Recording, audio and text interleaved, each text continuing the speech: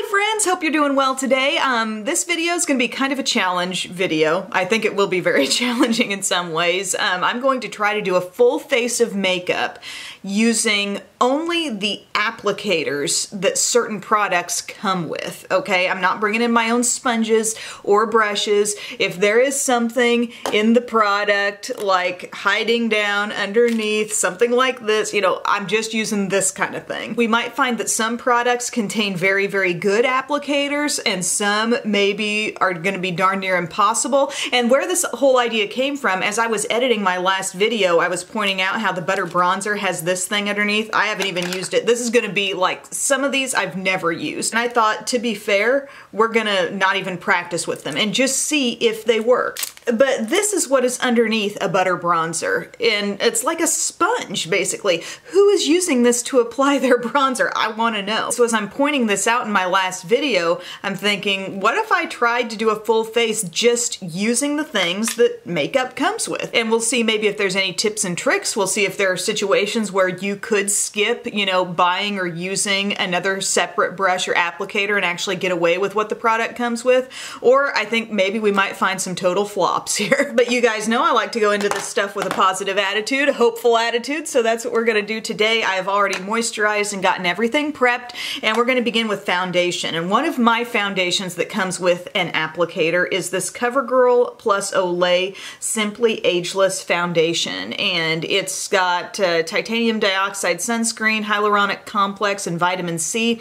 This says it's an improved formula, so this is a more recent version of this product.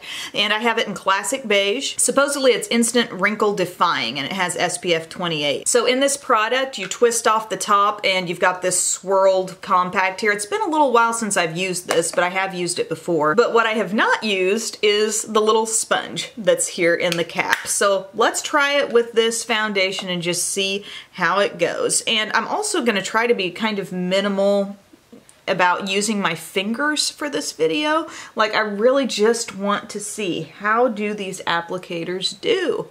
So I'm gonna do kind of a combination of pressing it in / swiping it on. I think I'm gonna try to do like half my face first, and we can sort of figure out how good the coverage is in comparison to the other side of my face. But it seems fairly matte, and I don't know that we're gonna go beyond a medium coverage with this because I am still seeing like some freckles, but I am definitely taking care of some redness, that's for sure. And I'm just evening out my skin tone overall. You can see the product has like these swirls of, I don't know, I guess that's some of the skincare benefits that are included in this product. Let me know if you're an avid user of this and what you used to apply it with. I guess I've used a brush in the past, but here's my first go round with the sponge. I'm building it a little bit. Gonna build it a little bit around my redness and a little bit more around the under eye area. Kind of press it in. This sponge is actually pretty soft. It's pretty flexible too. So here's one half of the face with the product applied and here's the other. I'd call that a solid medium coverage. So let's finish up over here, shall we? Looking through my collection, I really don't have a lot of different foundations that come with some sort of applicator, but let me know in the comments, like, what are some things that you've seen that try to come with something you're supposed to use to apply them with. I know CoverGirl has some other cream ones. I remember one of the first foundations I ever used was, gosh, was it called Ultimate something? It was in a little black rectangular compact and it was just a cream to powder foundation and you just put it on with the sponge, and I'm certain I used that sponge back in the day. And then they have something called like Aqua Smooth, and I've used that as well. I would say, yeah, my skin does look kind of matte. It looks a little cakey around certain areas, actually, which surprises me because I thought, like, this feels like kind of a thin, very creamy, semi-hydrating type of foundation, but yet around my brows it looks a little dry and kind of on my nose as well, just a little bit cakey looking. Maybe, you know, with a dampened beauty blender or something like that, you could have really worked it in and maybe gotten a little better finish, who knows. Next up, we're gonna do concealer, and here's a product I have that comes with an applicator. This is the Wet n Wild Mega Cushion. It says Color Corrector for Dark Circles, and this is actually kind of a neat product. You twist off the top, you've got this, which I have used before, and then you pull up this stopper thingamajig, and here's our cushion. So I kind of wrap this little spongy thing, which feels like a very dense, kind of soft sponge. Like you gotta look real closely to even see any holes in that sponge. And you're gonna press it down in your cushion. You can tell that you've picked up some product, and then dab it on the skin. And it is brightening. It looks like a really, really light peach, light beige shade on the skin. I would say the peach pigment in this is not super strong, but it is nicely brightening. And the consistency of the product is like liquid, basically. The product is being held within this sponge. You're picking it up here, and it's just super duper thin. So it's maybe not all the coverage I would really want to totally counteract under eye darkness, but it is giving me some brightening. As far as the experience putting it on with this sponge, I would really prefer to go in with a brush right about now. Getting around my inner corner is a little bit of a hassle, but as far as larger surface area places like the tops of my cheeks where I'm also getting some of this, it's not so bad. It's kind of pressing it in, blotting it on. I never really think of these peachy products as being super good for correcting redness, so fortunately I went around most of my redness with the foundation, but I think I will take a little bit of this in other zones where I'd like to brighten, like down the nose, center of the brow, forehead area. I may have just caked up an already kind of cakey looking area though. It's interesting that these products are looking cakey because they're really, really thin. The foundation was pretty thin for being a cream. This is about as thin as it gets. It's basically liquid, but maybe it's just that these applicators aren't working it in the way a brush would or a dampened sponge would. But here we go. I think we're gonna stop there with the product application to prevent any more cakiness. Now for powder. Here's something where I think a lot of people swear by this actually. The Laura Mercier loose powder and the puff. If you watch like Makeup by Mario's makeup tips, he's always using something like this. So I'm going to dump a little bit of the powder here into the cap, pick up some of the powder and then tap it off, and then basically roll and press it into the skin. And I'll use that to set basically the center of the face and under eye area. This may be something I want to use more because that actually looks really nice. I mean, keep in mind, this wasn't the greatest coverage under eye situation here with that corrector that I used, but going over it with this powder, it does have a nice, smooth, and actually not super cakey appearance. Just kind of pressing and rolling on the skin. Take it around the T-zone and hopefully help our staying power. I just feel like I always go for my e.l.f. small tapered brush whenever I'm pulling out this powder, but this really is a nice strategy. The puff is certainly nice and soft, it's very flexible, and you're getting that nice kind of pressing motion into the skin. I think so long as you don't dump too much product on and you're not trying to like cake on a whole lot at once, it can actually work really well. I'd say we're doing okay so far, but here's what I'm really, really nervous about. The Butter Bronzer's little sponge. I mean, it's like actually a sponge that you're gonna put into this bronzer, and I don't know how we're actually gonna blend this out. This is a pretty deep shade. This is the color Endless Summer. And I guess I'm just gonna pick some up. Oh my gosh, that just scares me in itself. Maybe I can tap a little on my hand. Oh dear. Use the other side. Quickly flip to the other side. Will this blend? Oh my gosh. Oh, heaven help me. How? Like, what did... Oh my gosh, there I go again. That picks up a ton. I don't know how they expected people to really use this. Physicians Formula does put a brush in some products you're gonna see coming up. Like, they put actually what I think is a pretty promising brush in one of their other things. Like, why wouldn't they just, if they have to put something in, why not just put a brush in there? Okay, I feel like I'm getting actually somewhat of a blend. It's hard because I really need to blend, but I don't want to apply so much pressure that I screw up everything underneath. Although I no doubt am. Trying to get this up into the hairline.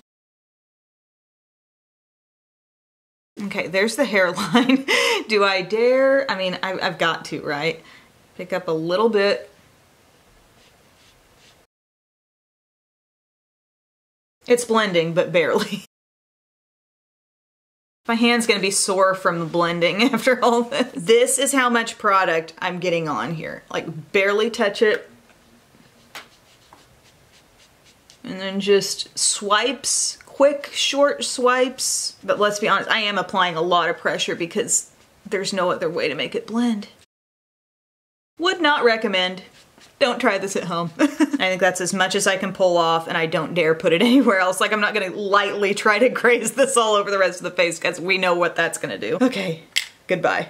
Oh boy, blush, blush. We have to do CoverGirl cheekers here. Now there's a lot of little blush brushes thrown into things. Some worse than others, but I'm gonna use the CoverGirl because my friend David, like, he laughs at me that anytime I open up a CoverGirl blush, I'm always like, make sure to hold that brush in there, that brush that I never use, but I will always keep them in there. But it's this brush. It's blunt cut, it's small, it's pretty scratchy. I'm sure I probably reached for this when I was first starting out with my makeup. It's the kind of brush that really cuts into the product because there is literally no taper to this. So any product it picks up is going to be right at the end, and it does make your blush kick up a lot of powder.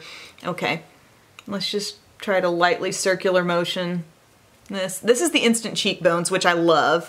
This is the shade called Sophisticated Sable. So I'm using that middle color. Oh, this brush. And this is no offense to anybody who, like, makes little applicators work on a regular basis. I know there are some things where I will gladly use whatever comes in it. You know, there are certain eyeshadow things where I really get use out of the applicators, and I'm not a snob to the sponge tip. You get some of Kevin Aquan's beauty books, he will actually advise you to use a sponge tip applicator at times. Whoever is enjoying these methods, making them work, that's fine. It's just certain things I'm not used to really pulling in because I do tend to go for a separate brush. All right, we've got on that center shade. Now, of course, we want a little more color, so I'll go to this other one. This is where it gets a little more tricky. That first shade was very forgiving because it was just so light and kind of neutral. This deeper color, you gotta watch it a little bit more. But I'm just trying to stick to the circular motion idea. I think the big thing is this just takes so much more time because 9 times out of 10 I feel like these applicators are very undersized and much smaller than the average blush brush or whatever you might pull in. So it just takes you so much longer to get product on and get it blended. Then I think we'll go into this highlighter-y side here. We'll just get some of this going on. I've got another highlighter type product I want to apply to, but in the spirit of using the whole Instant Cheekbones, we're going to put this on too. Sort of workable for the highlight, actually. That's kind of in the ballpark of a highlighter brush size that I might use. Okay, let some blend up here. Cupid's bow. I do have a couple of different products I want to try out here for an all-over glow. I've got this Milani Baked Bronzer in the shade called Glow, and look at what they put in. This, to me, looks kind of promising. There is a little taper, it's pretty wide, and it's got a little fluff going on. So I think I'm going to try some of this. This is just a light, kind of glowy, all-over bronzer, I'd say. And so I'm swiping this on. Just hit the forehead, hit the nose, tops of cheeks. That's not so bad. I mean, it's a little scratchy, but it's wide enough to really do some work for you. This put into your CoverGirl blush might actually get the job done a little faster. And then to kind of add a little more highlight here, I've got this Physicians Formula Rose All Day Petal Glow. So this seems almost like an iridescent kind of powder. Sometimes it looks a little bit pinky, sometimes more golden. And look at the brush that comes in here. This is what they need to be putting in their butter bronzer. This is soft. Oh my gosh, it's really soft. It's got a nice cut. It's pretty darn dense. Like, this may be one of the best brushes I've seen included in something like this. So I'm going to graze that over the product. Tap off the excess. Oh my gosh. It's actually like hugging the cheek. It's really nice and very soft. This is the softest like included brush that I think I've ever felt. Now that I've got way too much glow on my skin, I'm really surprised that they're not sticking that in their butter bronzers though, because that would really help. Okay, I'm gonna do a little setting spray. You can see I'm getting down there with my Farsali Rose Gold Mist. Trying to use it up. Okie dokie. For brows, I thought it might be fun to grab a brow palette and use all of the applicators included. So I've got this Benefit Browsings Pro palette in the medium deep shade. And this comes with several waxes, a clear wax and 2 colored tinted waxes and 4 powders. And then these are the applicators. We've got a double-ended angled brush. And then here, just kind of like a rounded tip flat brush, maybe to apply some initial wax if you want to, and a teeny tiny spoolie. And for me, I do think little brow kits that come with applicators, I know from using an e.l.f. one quite a bit in the past, like little angled brushes, cheap angled brushes usually do get the job done. Like here's a situation where you wouldn't have to go buying another brush. For me, I think I will do like kind of a layer of wax and then some powder to fill in. So I'm gonna go to this clear wax and this little brush and just lay that down over the brow. And then this is going to give the powder that I put on a little something to cling to. And I've also used this wax in the center just, you know, to fill in with that. And it's actually very tinted. There's a lot of color in it. And to apply that, I would just use one of the angled brush sides. So I'm all waxed up. Then I'm gonna take one of the angled sides, and I think I'll go to this brown right here. And I think powders are a really easy way to first get into filling in your brows if you've never done it before. I think it's the most forgiving way. But you do want to have that wax there so the powder has something to cling to. This was the first way I ever filled in my brows, but at first I was doing it without any kind of wax, and I don't know how I was expecting it to really last. Okay, that was a really fast fill in, and then you can also go through with this spoolie if you want. Looks good to me. Now back to the other side. There's a pretty nice range of deep browns in here too, ranging from almost a little bit more taupey looking one. Some have a hint more warmth. Go through with the spoolie again, and I mean, I feel like you're totally equipped here. They've given you enough applicators and they work well. And again, even buying like the little e.l.f. Eyebrow wax and powder duo, the tiny applicator they put in there works just fine. So no complaints with that. Next, I am going to put on my eye primer. I'm gonna use some Milani eyeshadow primer, and we're about to do a full eye look with just the applicator that comes with a palette. Some palettes do come with really nice brushes or applicators. The first one that comes to mind, probably the best, would be the ABH palettes. They tend to come with a double-ended brush that really does work well. We're talking nice soft bristles, usually a side that works as a nice little outer crease brush, and then something that could easily go all over your lid or other little detailed areas. It's the type of thing like if you went through your whole ABH palette, you would want to keep that brush because it's something you can actually use. Milani has put out in their Everyday Eyes palettes, which I'm not sure that they're making anymore, but those contained nice little brushes. But today we are going to use a new Rimmel palette. It's semi-new. I've used it a time or two, but it's the Magnifies Jewel Rocks edition. Yeah, a little bit of color today, and we've got a double-ended sponge tip and brush here. The brush has just a little bit of taper. See, it's just a small, like really small brush that could be somewhat multi-purpose. It's gonna have to be multi-purpose for us today. And then the sponge tip is the kind that, it's not like an old school sponge tip. Think back to like your first ever CoverGirl single shadow, and it came with a little spongy tip. This is more like one of those semi-rubberized feeling sponge tips, sort of like the texture of that thing that came in the butter bronzer. Like I alluded to before, I think aside from brow products, situations where I've most often used the applicator provided has been eye palettes, so I'm confident we can do this. I think the strategy I'm going to use, instead of really attempting to do a super buffed out crease, I mean, we're going to try to get there eventually, but I'm going to start with darkness in the outer corner and just just go from there. So looking at this palette, I think our darkest shade is this nice matte green. And I think I'll try to take my sponge tip with that. And the product is really just sticking there. It might be because I've applied primer, but this could take forever to apply in that way. I think I'm going to switch to the brush. Okay, that's a little bit easier. And I'm just going to get this forest green shade, which is a really nice green. It seems to be pigmented. It just really, like, when you use that sponge tip, it just goes just that one spot where you put it. Brush will let me, I think, get some color into my crease here. I'm not sure how I'm gonna get it really, really blended when it's all said and done, but let's just focus on getting it applied for now. Some of these Rimmel palettes, guys, they're not playing. Spice Edition, the crimson one, that reloaded one that I just talked about in my favorites video, great everyday palette. The brush is not doing too bad. It's just tiny, so it's taking longer. Now, in terms of blending, I wonder if I can just use some kind of like, attempt some circular motions here. Try to work that product around a bit more. Dark green, I mean, this is not the easiest shade to blend out. I could have chosen like a brown palette maybe, of all days. Okay, you see what we're working with here? We're pulling the shadow inward a little bit as we blend it. I'm just focusing small. Like, don't think that you're gonna blend all this in one big swipe. Just think like, okay, I'm gonna try to blend this little outer part. So do some circular motions, and then, okay, we're gonna come in. We're just gonna try to blend this little part. Just little tiny focused areas at a time. I think it's the way to go. That's not too bad. Okay, now I'm gonna get the brush good and cleaned off, and I think I'll go to this peachy color right here. And maybe, ooh, that picked up a lot.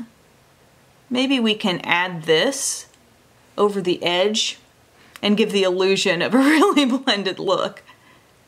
That looks kind of pretty alongside the green, actually. So over the border, I'm just picturing y'all sitting there drinking your coffee, having a cocktail, loving life, and just watching me struggle today. Oh man, how I would love to go in with a big, fat blending brush right now. And of course there's not just a plain white creamy shade. This is really shimmery over here. Cleaning off my brush, nothing on it.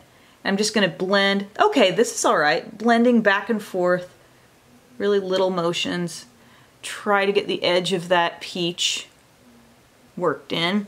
And then maybe we'll just take a dab of this goldeny shade and just light swipe. I'm trying not to go in with my fingers either, just because I'm really trying to be creative with the brush and work it as far as it will go for me. Alrighty, not too bad. Now let's bring in the sponge tip and let's go for something here on the lid. Let's try this second shade here. It looks like a really light yellowish spring green. Oh, holy cow. Holy pigment. And the sponge tip is laying that down like a boss. Yes, that's really cool looking. It's like opaque as opaque can be, my friends.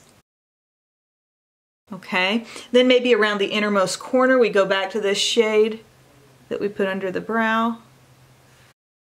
And then kind of merging, we've got a lot of green happening in here actually. We've got this kind of mossy sage green. We've also got this color down here at the end. I wonder if I took some of this with my brush and just kind of went over the border between our matte and our really light shade. That looks pretty decent. Good enough, you know? Now what are we gonna do about underneath the eye? Let's try that same shade and just use the brush. This brush, heck yeah. Okay, that's gonna be narrow enough. If you just kind of swipe it side to side, it's gonna fit right there on my under eye. But maybe we go into the matte green again, just to get that outer corner. I'm pretty proud of this, guys. I mean, I know it's not perfect, but we did not pull in one extra brush or my finger. And you know what I don't have? I do not have any visible fallout either. Okay. And the shimmer the rest of the way over. Pretty good. For the eyeliner today, I'm going to use this Longwear Gel Eyeliner from Bobbi Brown. This is in the shade Black Ink, and I do have this little itty bitty brush. I think it might have come as a free gift. It's called the Ultra Fine Eyeliner Brush, but it's super duper short, and it's got like just a little bit of a rounded tip, but it's very small. It gives me kind of a thick line, but it's not bad, like it's not a problem. I don't really want to take that super far in, because I don't want to cover up this really bright, fun lid pop that I've got. I'll keep it to like the outer half. But the reason why I actually purchased this liner not all that long ago was because I saw the Bobbi Brown makeup artist that was using it. She was tight lining with it. It's like taking a little bit of product and coming up in here. So I'm going to do that too. Give me maybe the look of a little thicker lash line, perhaps. Next up, we curl the lashes. And from here on out, guys, it's like everything has an applicator that you normally would use with the product, like a mascara wand. So this is my Milani The Violet One primer. Felt like using some primer today, so I'll pop that on first, and then freshly curl this side. I'm gonna let that dry, and then I wanna try my Falsies Lash Lift over the top. I don't think I've paired this with the Milani yet, and I wanna see how that goes. For my lips, I'm just gonna use something that comes with an applicator in it. Nothing really different than what the average person would use, but I've got this ColourPop Luxe Velvet lipstick duo in the shade called Lofty Goals. It's got a couple of shades in here. One's a little more orangey, one kind of a murky reddish shade. I think I'll try this one, the one called Puddin'. It's got a little more warmth to it, it looks like. Let's try it on. Ooh, it's very moussey. I do like the applicator with this. It's got a nice flatness to it that lets you throw on the product really quick, but yet you can be very precise with it. Coming off a little brighter than I expected. It looks a little brighter on camera than it does in person, actually. I haven't really played with these much, but I'm wondering, like, is this gonna set? A little more orangey than I was expecting. Maybe we throw on a little bit of the other shade. It's called Air Kiss. Just a little bit of that. I don't know. That one still has some brightness to it. Don't you think when the tube is a little frosted, it makes everything look slightly more dull than it's actually going to be? Now let's put our top coat of mascara on. See how this does. I like the Milani. I like the Falsies Lash Lift. We'll see how they do together. Pretty dramatic. The lashes are looking like, I don't know, there's an odd thickness to them, but I think I'm not seeing the look of quite as many lashes as I would if I only used this. Actually, I'm getting a little more separation on this side. I think this is the side I applied less primer to. Maybe less is more with the primer. Final thing I would do here is put on a little more blush. I combine these two shades. Just swirl on with my little guy here. Just need a little more color to keep up with the rest. Okay, got the hair down. Here's the finished look, you guys. The recap, the takeaway. We certainly made the foundation work, I thought. I didn't love the look of it texture-wise all over my face, although, you know, the nice flat smooth parts were fine, but areas where I had a little dryness, I felt like using the provided sponge just didn't do me any favors. It may have laid down a little more product than necessary, thus making it look a bit more cakey there. Same with the concealer too, actually, which is a very thin product, that Wet n Wild cushion. Those are situations where I think using a brush that you really love or using a damp sponge could have been maybe the answer and could have helped me out. I like the Laura Mercier puff. I want to use that more. Good lord, the butter bronzer, that's the most like bogus, what the heck were they thinking type of applicator that was included. That was really hard. CoverGirl, I mean, they have been putting the same brush in these compacts for probably long before I started doing makeup, and I don't know if they're going to change anytime soon. It's doable, you know, it's workable. I don't think it makes these blushes look as good as if I just pulled in my e.l.f. blush brush. You know, it's a $3 blush brush, but I'm realizing I think it's making the most of a lot of different blushes that I use. A couple other face things we played with. Milani has a decent brush in here. It's a little bit scratchy, but a really nice size, and definitely a super nice brush in this Physicians Formula Rose All Day. That is soft, that is tapered, straightforward, it is dense, they could be selling this thing on its own. Brow products that have included applicators are definitely usable. I mean, I don't think I've met a small angled brush that I couldn't make work for myself. In this palette, I think they give you plenty of applicators for the different things you might use, and they really work totally fine. This Rimmel palette, I mean, I went for the dark matte forest green, you guys, like no fear here. I felt like I got a good look out of this. I might assume I used brushes actually to look up close. I think if you're in situations like this where you're using, you know, a very small included brush and a sponge tip applicator, let's say, try to work in really small areas. Don't think about blending in the same capacity you would with a big old crease brush where you're just like back, forth, back, forth. Here, you really have to think about, okay, let me blend this small area, then let me move over to this little area, and just do a very small amount at a time and work in circular motions.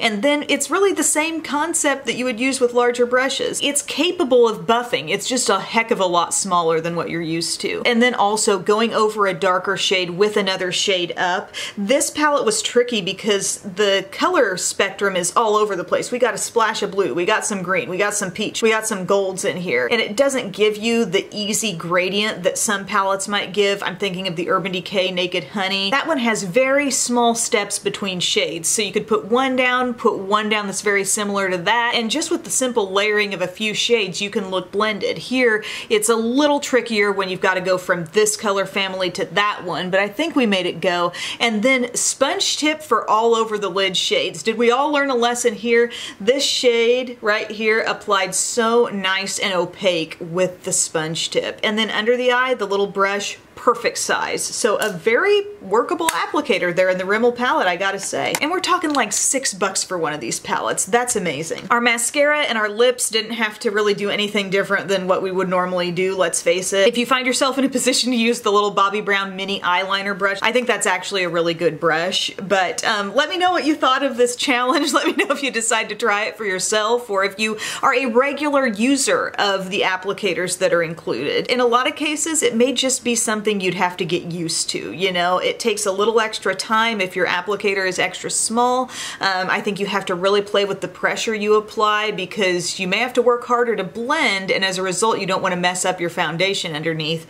But it can be done. It can be done. Thank you guys for watching, and I'll see you again soon.